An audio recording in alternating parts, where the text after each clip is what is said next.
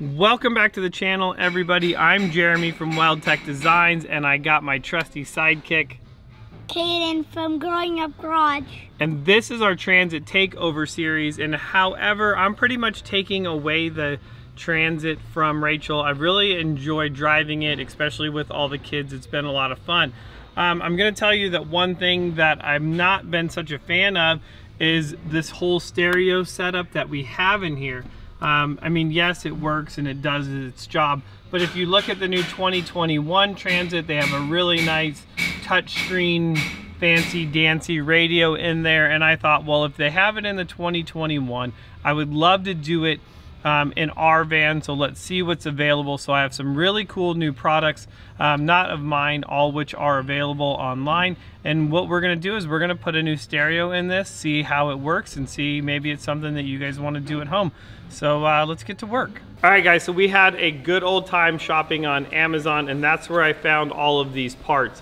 So this is going to replace the stock dash bezel that's in there, allowing it to run a 7-inch screen, which I think is going to be really nice. So we also did the Pioneer stereo, that's going to be the 7-inch screen. And what's cool about this is it does have like the Apple CarPlay and the Google and navigation and all that fun stuff. So I'm excited to play around with that as well. So I guess all we have to do is time to install this. However, you guys saw me struggle with just the trailer white, so I'm not going to be the one installing this. We're going to have Kevin do it. He does all of our wiring installs here at WeldTec Designs.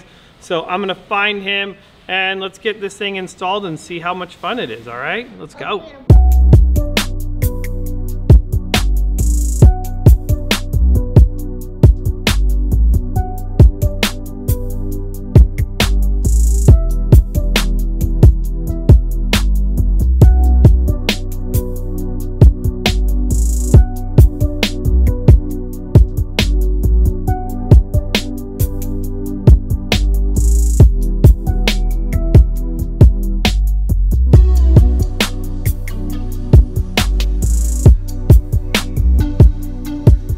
Alright guys, so I would say that that install was completely simple, but however, I didn't really do anything, but I will kind of go over this. So my first impression of this setup is it's definitely going to have not like a factory like finish.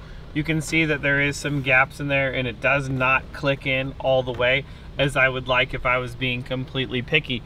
I'm going to tell you that I do really like the overall look of it, and it definitely wasn't that hard. The biggest problem was we didn't buy one of the adapters to connect just the stereo to the stock wiring setup. So once we bought that, it was pretty much a plug and play setup, which was really nice. Now, the one thing that I'm definitely, you know, kind of sad about, and I know that Rachel's not going to be super happy about, is we did lose the rear view camera. So of course, I'm not a stereo guy. I was just looking for an upgrade. So maybe somebody out there knows how to adapt the rear view mirror camera to this Pioneer setup. Of course, that's almost going to be a whole nother video in itself, trying to learn about the Pioneer setup, what it's capable of. I do like being able to have Pandora music on it. I like having, you know, the Bluetooth connect to it, so I'm not being able to have my phone in my hands because, you know, we want to be all hands-free these days, which is great. I still probably, I think the camera thing though, like in thinking about it, it doesn't bother me a ton because I really want to go to a brand motion rear view camera here, because you kind of get spoiled once you start driving.